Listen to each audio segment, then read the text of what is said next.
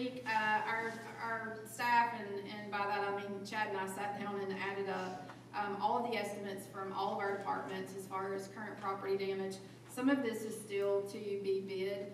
Obviously, some of this will be eligible for reimbursement through FEMA at the 75% rate. These do not fall into category A or B. So we're not under the time constraint that we are with some of the other things that we're working on right now. But it looks like right now, estimate numbers, that we're going to be around $1.5 million in county property damage to our facilities. So we will see. Hopefully that number will go down some. Some of this will obviously be covered by insurance, but that's the total amount based on our current estimates. So I felt like that might be a question that you all got asked, and I wanted to be able to give you a rough number there. Again, it is a very rough number in some areas, and I think that it probably will be whenever we move forward and we get everything. But this is some of our small project stuff, not all of our big stuff. I noticed, I'm sure y'all look at it, there's a big chunk of face y'all in front of this building. That's right, that's right. Does that include like Parks and Rec? No, all of that is separate. And that's one of the things that Ashley spent a fair amount of time over the last week is Parks and Rec and the hospital and tourism, even in some of those other areas. They have to write their own projects with FEMA. We are certainly here to be an advocate and to help them through that process if someone's got some questions on how they do that. But we, everyone has to write their own. All the cities are individual, that's just for the unincorporated area. Also, I know last week we talked about the crossover in the contract to the Corps as it relates to debris management. All of that is still on track. Just remember that we may see several days of slowdown in that process as all those trucks have to be recertified and we move over to the Corps. But that will stop the bleed where our general fund is concerned, that those are dollars that we won't have to worry about fighting to get back from FEMA in the eventual end. And in the meantime, Public Works will still be running their trucks. So with the purchase of the new Barco last year and some of those things, we've got some equipment that we didn't have before, so we don't intend on stopping debris removal altogether.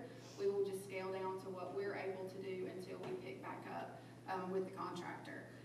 I'll be speaking to the Pine Grove Elementary 5th grade in the morning at 9:15 on elections. If any of you would like to join me so that we can introduce them to a real live elected official, you guys are welcome to join me in the morning at Pine Grove at 9:15.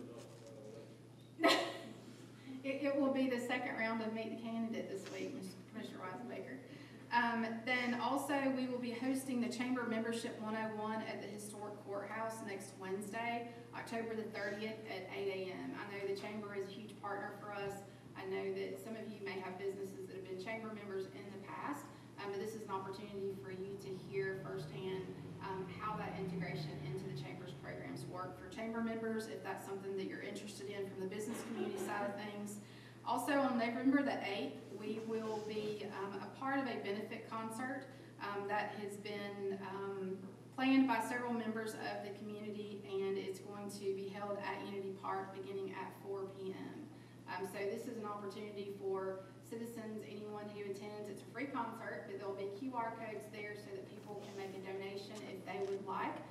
Also, One Valdosta Lowndes has agreed to match those donations up to a certain dollar amount, and that funding will go directly to the United Way.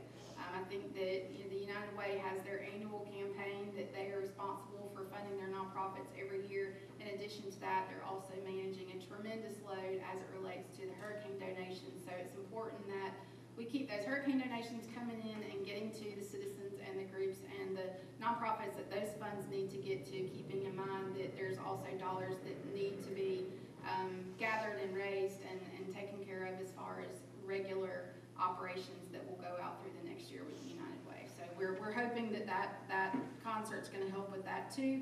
And then on November the 9th, we will be hosting the Fall Girls on the Run at the Historic Courthouse. And this is going to run the same route that the 9/11 run runs down Patterson Street.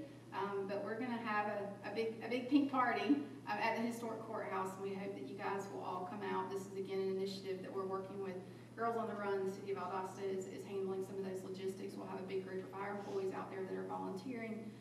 Commissioner Evans and I have been the face of the county from the girls' side of things there, and the chairman has come out and has been a part of that effort as well. And I know that all of you at least got a 5K in you, so we look forward to seeing you out there. And this is a walk-run opportunity. We also need some volunteers I to do walk around. right to stand in driveways to make sure that we don't have any cars that pull out during the process. But